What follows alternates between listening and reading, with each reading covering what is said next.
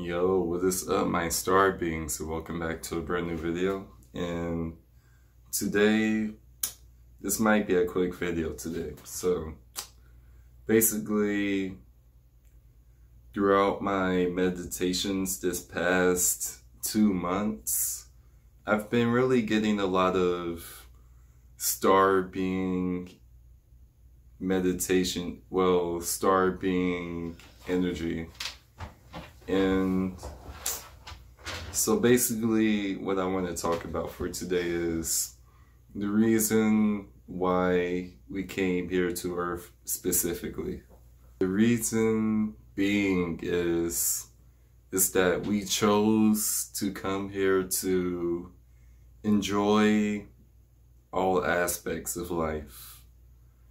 Even the pain, the suffering, the joys and the pleasures. We came here to experience what it feels like to be alive and what it feels like to have a physical body. And the great challenge that we're all going through is basically remembering our past lives, remembering that we are internal spiritual beings living a temporary human experience. We are all experiencing what it feels like to be different versions and different aspects of ourselves, and each and every one of us are expressing that in our own unique way. So I believe this is the reason why we see so many different gods on Earth, like Buddha, Jesus, and religious figures and such.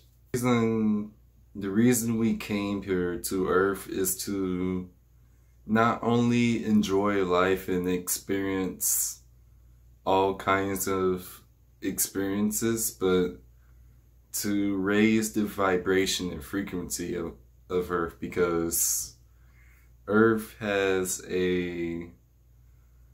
first of all, it's the Earth's actual history is way longer than way back to what we can even date, way back into the late I can't say it, the Atlantean times, and even way beyond that. It's like, basically how I can quickly explain it is different eras on Earth. And some of the eras on Earth we can't even trace anymore because it's so far back. It might as well be considered the inner Earth in a way. And so I believe it's good to appreciate our egos and appreciate our filters, and because it's basically who we are. It's basically who you are, the person who's watching this. And just by being here, just by making a positive, and just by following your passion, following your way of life, your flow, you are making a positive impact on the Earth by being yourself. And it doesn't really matter what other people think of you. It matters to an extent, I will say that. It matters to an extent, but as far as opinions, I mean, everybody's gonna have their own opinions. So people are gonna think you're the ugliest person in the world, and some people are gonna think you're the prettiest person in the world. So does it really matter what people think of you if a person says one thing and another person says another? No. And so that's why it's good to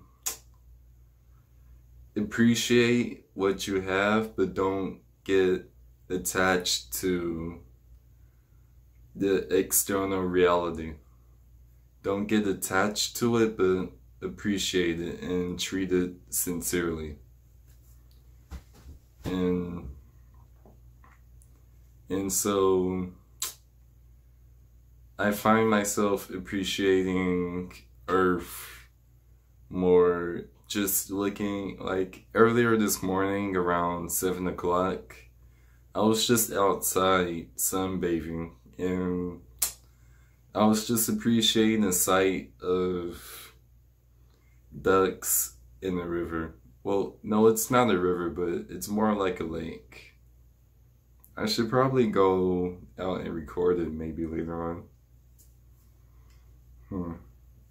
Do I want to do it now?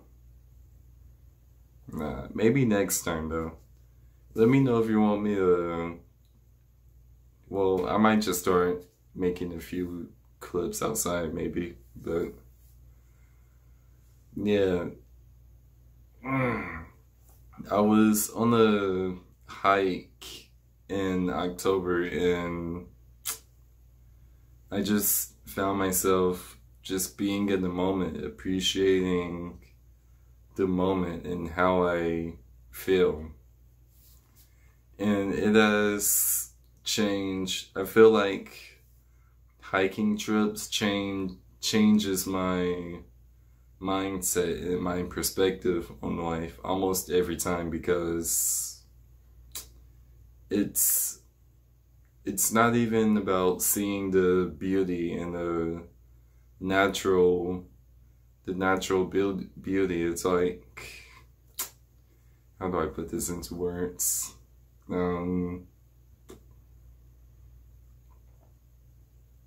It's like appreciating, being aware of existence itself, the feeling of you exist and you're always going to exist throughout time, throughout space. You are always going to evolve and